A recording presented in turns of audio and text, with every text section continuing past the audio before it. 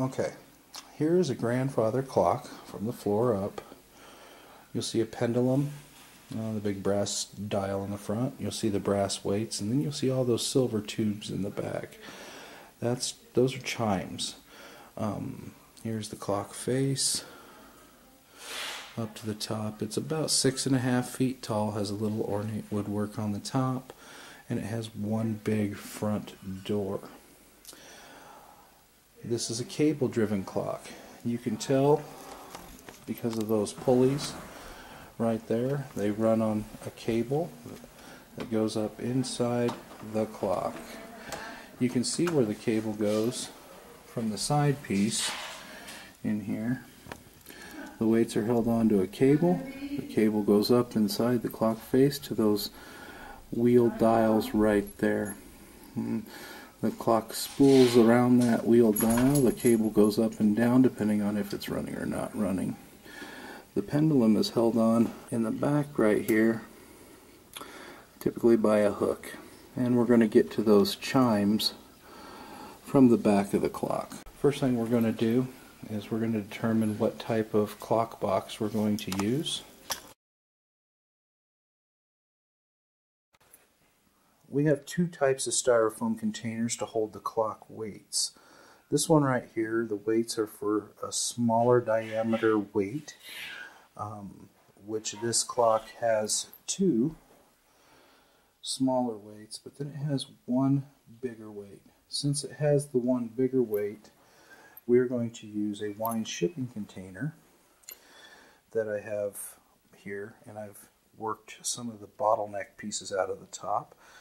And we're going to put the clock weights in this particular box rather than this one based on the size.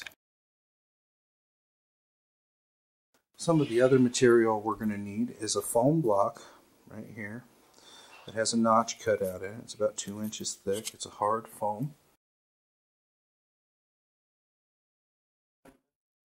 So with the clock, in order to get to the weights and the pendulum and these chimes, you typically start here at the door lock. Open it up and get you in. When you're dealing with brass finish on weights and a pendulum, you really need to wear a glove type material. Hold your hand out. We use a rubber glove so that we do not get their fingerprints on the brass. It causes the fingerprints to oxidize and tarnish. We take these foam blocks and they sit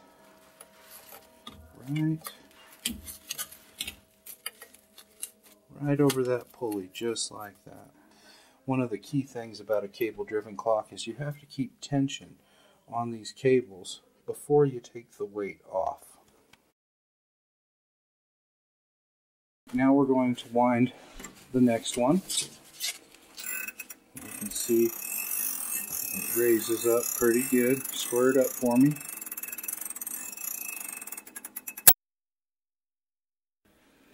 Alright, we're good. I'll take the winder out. And then he'll remove this weight off of that pulley, just like so. And then he's going to wrap that in bubble wrap and set it to the side. Hey Mark, since that one in your hand, let's take a look at the bottom of that one. Typically on most clocks, there'll be a mark on the bottom that says left, right, or center. When taking weights off of a clock, it is also important to note left, center, and right on each weight, because each pulley does something different. One pulley runs the clock, one pulley runs the quarter chime, one pulley runs the hour chime. They weigh differently and they react differently inside of the clock itself.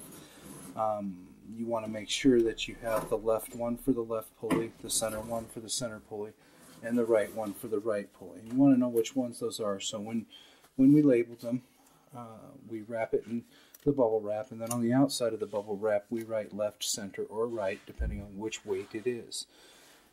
That is very important to the running of a clock. Now we're going to do the last weight right now, and then we'll do the pendulum. Okay. Wind it up, Okay, there. I'm there. Pull the hand chime out.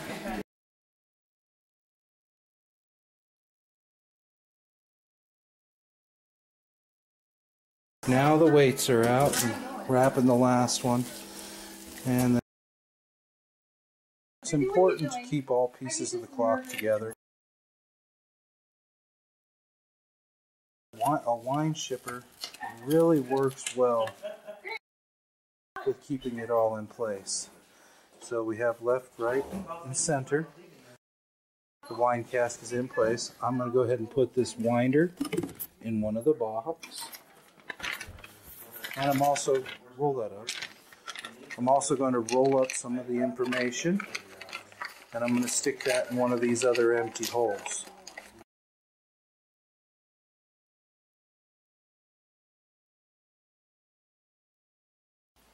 Then we're going to put the top on it. See, I've cut out the tops right here and there, so it just rolls right on over.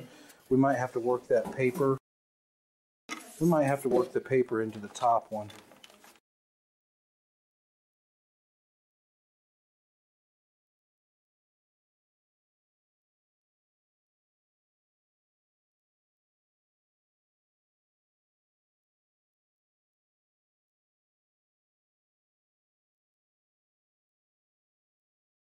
And that gets the weights, the winder, and all the equipment. We're done with the winder now. There's nothing left to wind. So we're going to seal this box up on it, and we're going to put grandfather clock weights on that.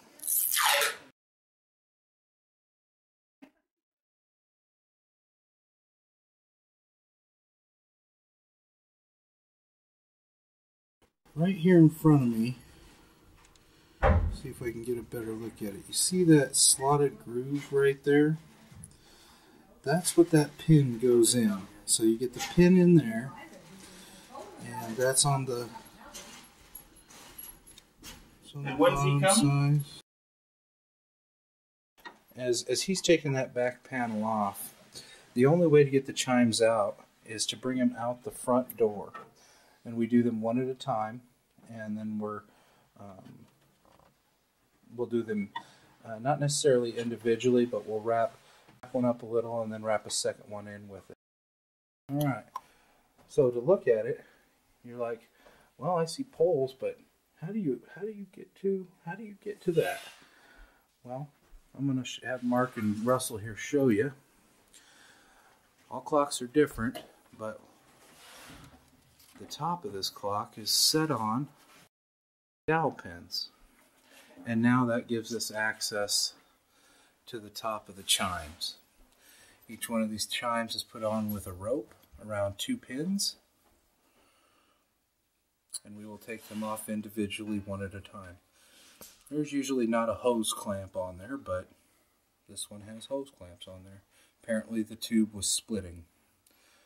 We're going to start with the longest one, which is going to be that one on the far side over there. And it takes 2 people. Russell will have to work this side of the mechanism with his fingers, getting the rope off each pin. And you come straight out.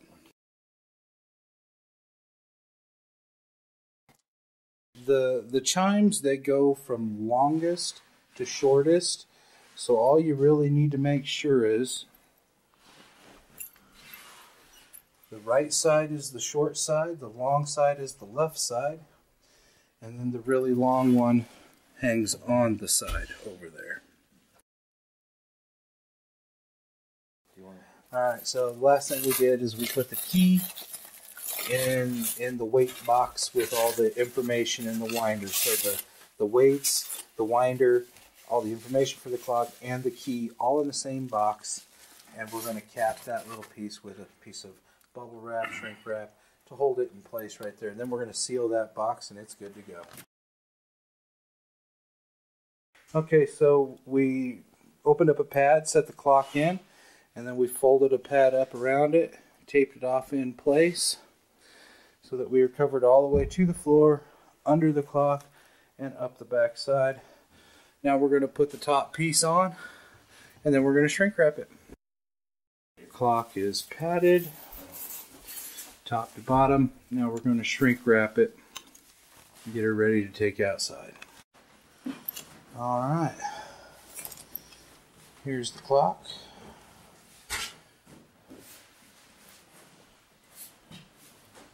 All padded and shrink wrapped.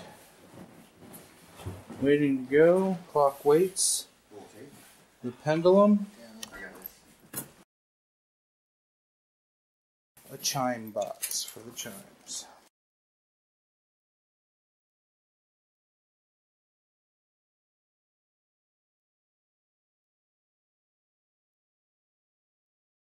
Next thing to do is we're going to take it out, put it in the truck, take it to storage for a year or two.